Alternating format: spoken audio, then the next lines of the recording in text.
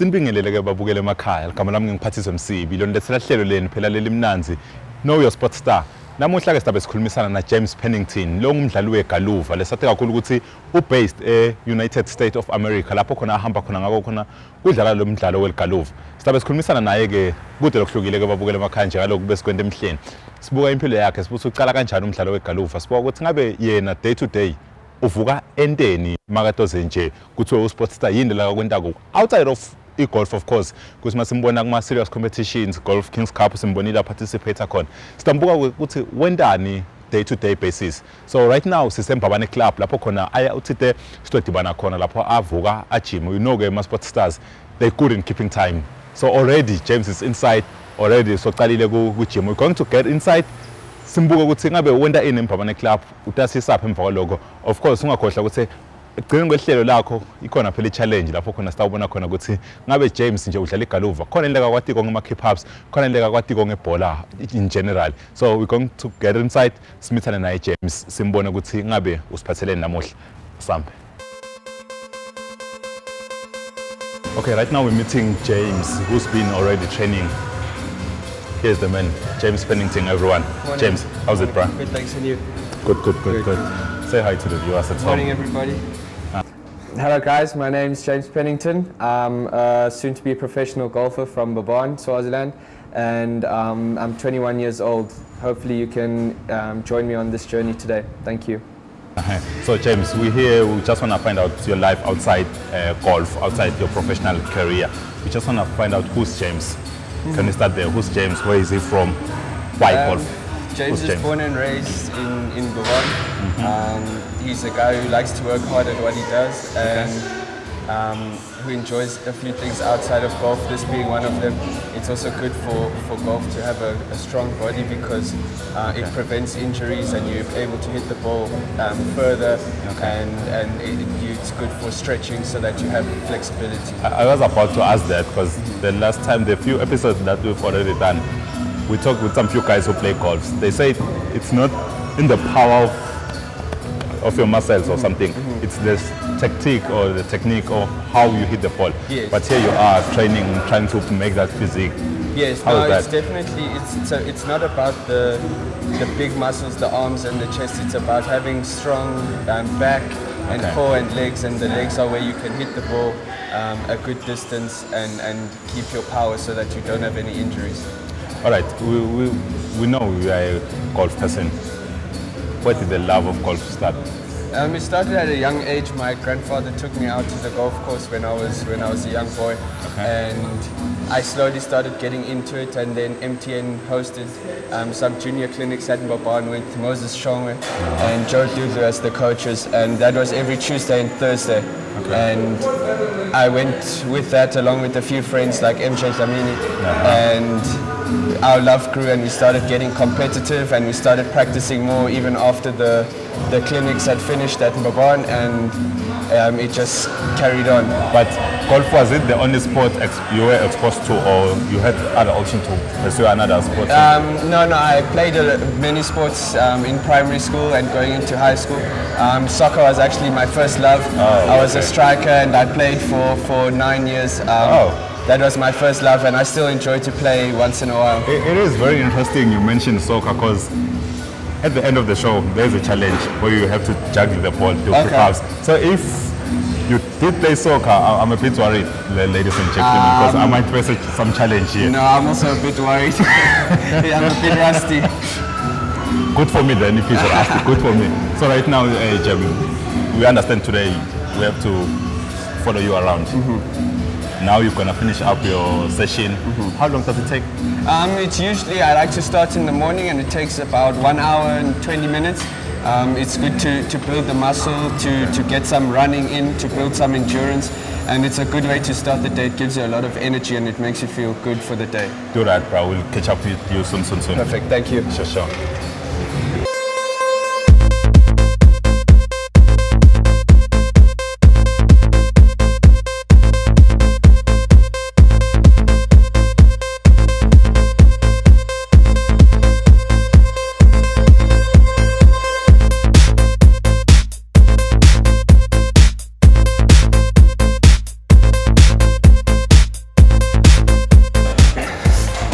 right now, Jamie has just finished his morning sessions, training, gymming in the morning. So right now we're gonna find out, well, just in case Uber was going to participate. I wasn't ready to say I'm usually I participate, but today no my thing. So right now, Jamie, where are you taking us to, bro? We'll go to the house now. It's always important after training to eat the right foods, otherwise your energy will be low. Okay. So if you eat the right foods now, then you can practice from now till the evening. So right now we're going to the house to have something to eat. Yes. And you're going to cook for us. I'm going to try to cook for you, yeah. Hopefully you don't get stomach cramps or something like that. But let's go and see ukuthi namhla Jamie usiphathele ini, usiphekela ini. Sesibonile gym now sesibona ukuthi udlani na to khambisana kanye nale mfula la idlako nekujima kwakhe ukuthi kucomplementana kanjani. Why kube mcoka ukuthi udle ini uma ujima kanjani. Utasitshela konke lokho Jamie. When we get to his house, let's go and see ukuthi usiphathele namuhla. We had a nice time at the gym. We went there quite early and it was quite hot, so we managed to finish everything before the heat came. Hopefully next time Patio can join me. Okay, right now we're at Jamie's place where he will be cooking for us. Jamie, what are you cooking for us today?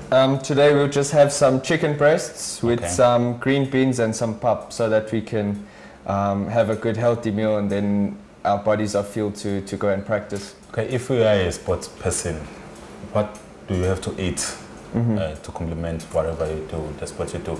We're from a training session right now with Jim. The food balance, how do you get that? You need the protein because if you're training a lot, whether it's gymming or playing golf or whatever, your muscles need to recover.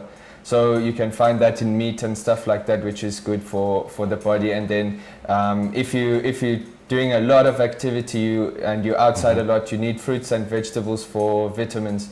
Okay. So if you can have that and then also something like potatoes or pap for the carbohydrates to give you energy, and that's what's going to help you to practice for many hours in a day. All right, let's start cooking, and while we cook, we still got to get to know you better, get to know the sport better.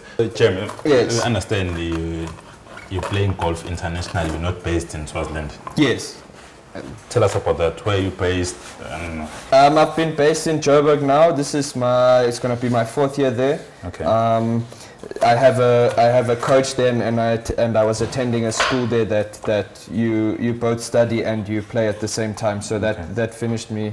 That I finished now at the end of last year with my studies, and now I'll be able to focus on golf. How has that been going for you? It's been going well.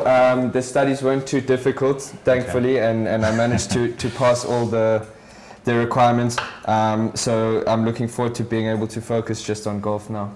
All right.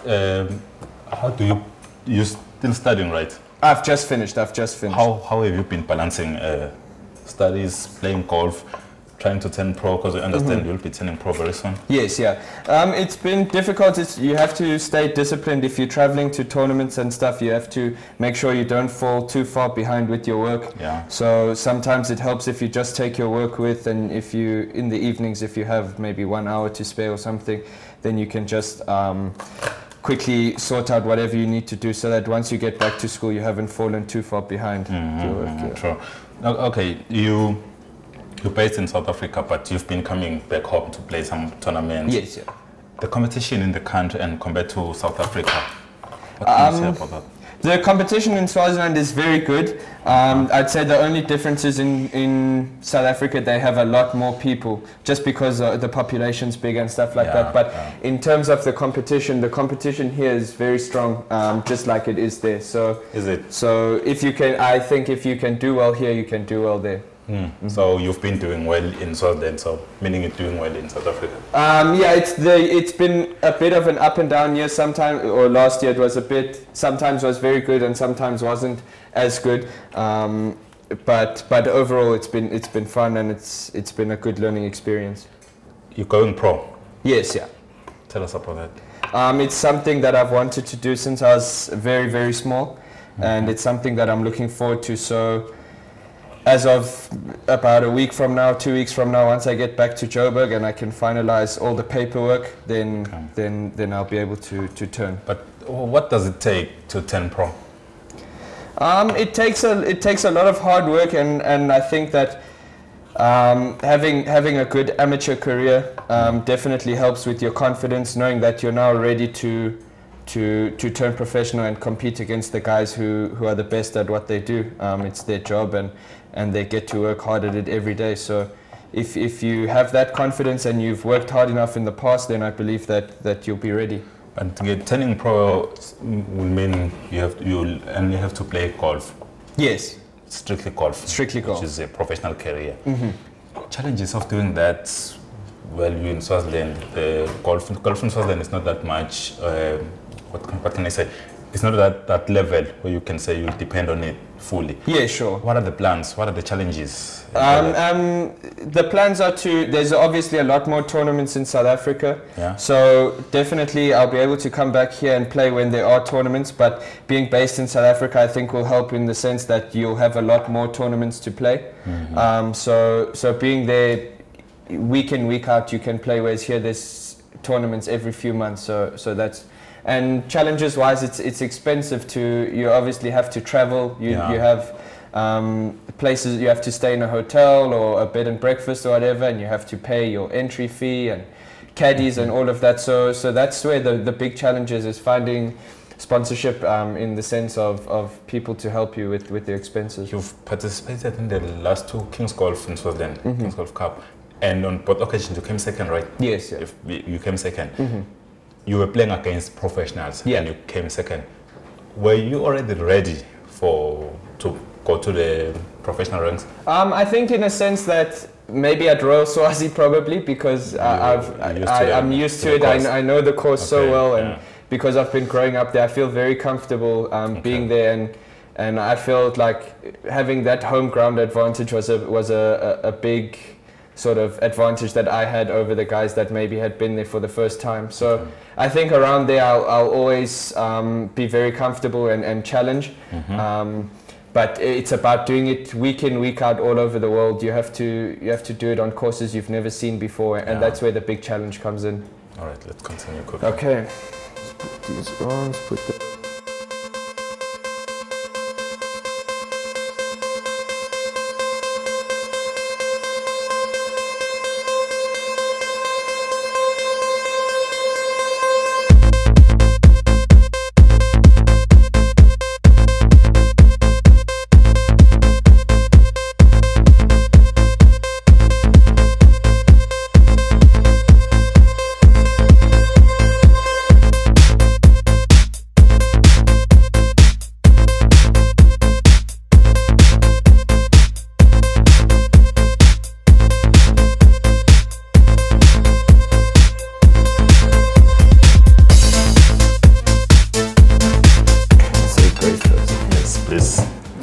Lord, bless the hands that prepared this food. In your name we pray. Amen.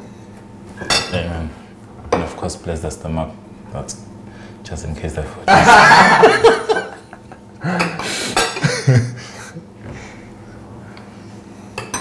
just in case.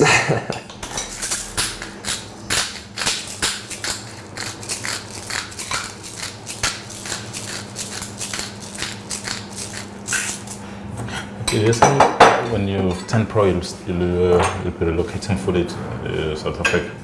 Yeah, I'll do basically what I've done for now. So I'll still come back and play the tournaments and come back just to visit and stuff. But most of the time I'll be based there.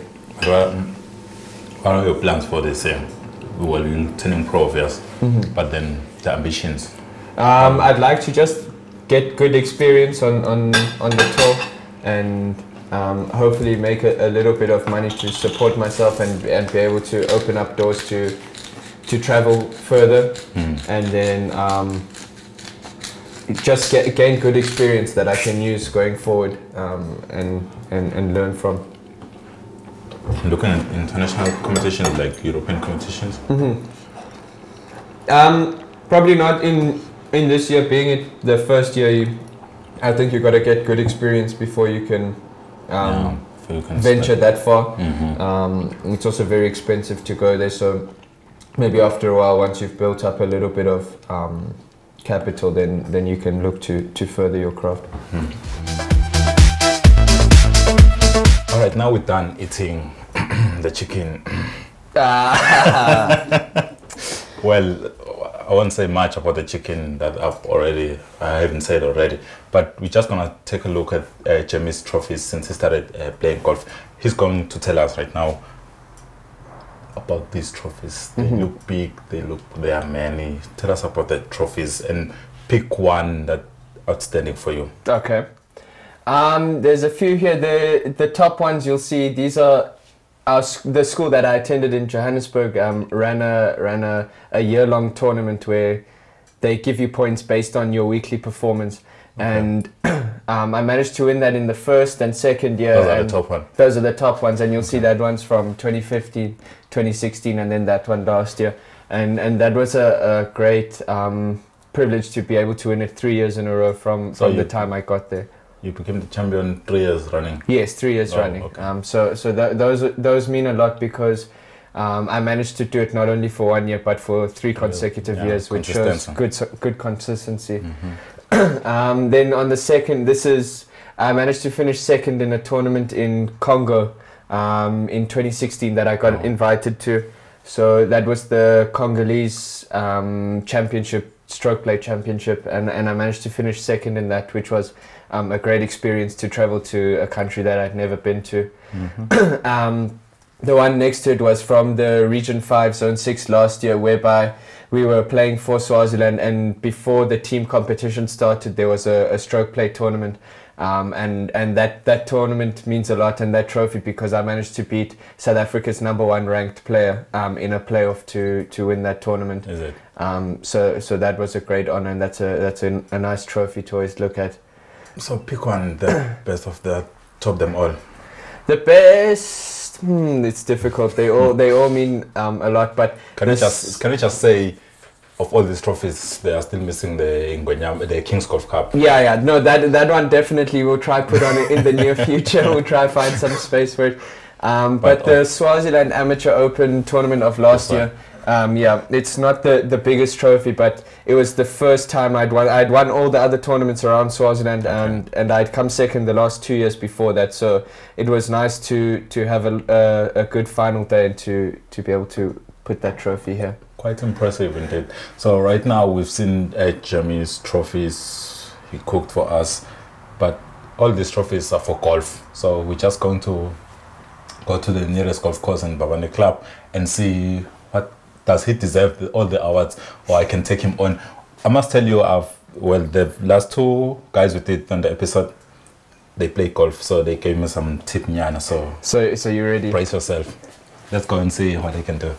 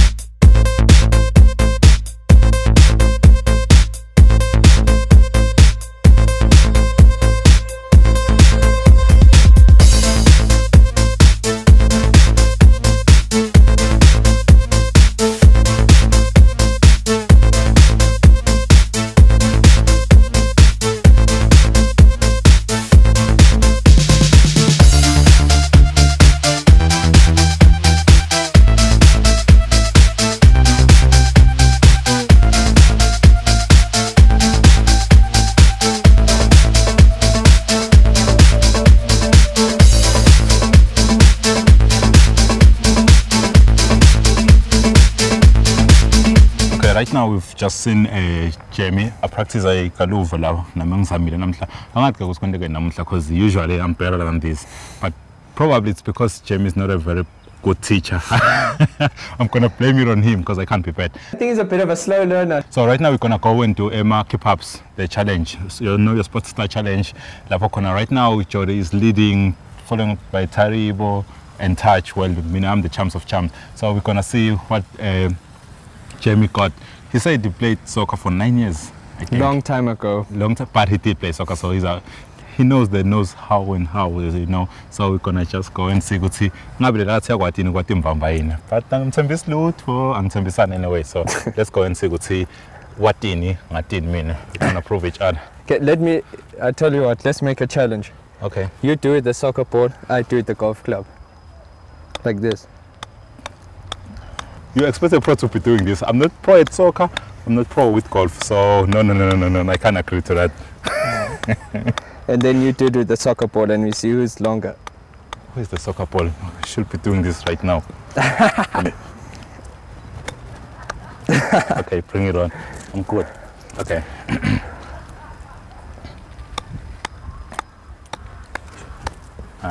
Let's do soccer. Okay, right now we're gonna do the keep up challenge. We're gonna do the keep up challenge. Jamie's going to go first because he's the challenger. And you got only 3 chances. 3 chances. We take the best score. Okay. You go first. Okay. Let's see what you got. Let's see what you got. No warm up. No warm up. No. 8, 10, 11, 12, 13, 18. You I'll take that. I'll take that. Take that. Okay.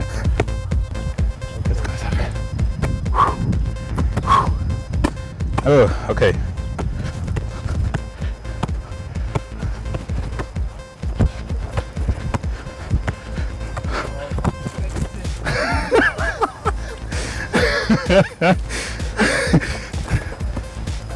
Went better than I thought. I managed to get, I think, double what he got, so I'm quite happy with that. Okay.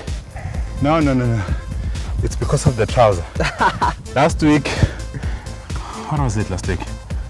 That's because of the shoes probably. And the ball is a little bit hard. No wonder Jamie did. We did what, 9? 18? And I did 13 or so. 5? But no, it can't be 5. So ladies and gentlemen, here it is. James Pennington, the golfer, who just... And the Keep It Up Challenge champion. No, you're not the champ. You know the champ, it's Jody Shiva who did 91. And he did 18 what? That's more than me. But my highest is what? It's 41. That's 41. I think with a bit of practice I could choose. No. The problem with me is probably the trouser today. Oh, probably. I'm better than this. So ladies and gentlemen, we've seen Jamie's day, how it goes about when he's not playing golf, when he's not participating in any of the tournaments like I participate outside the country and in the country. And he told us he's going pro, so from what you saw that's gonna connect the Babane club. We are born why he's going pro. You can tell from his drive, even though so we've seen. So when I explain you have to work hard to successful because apparently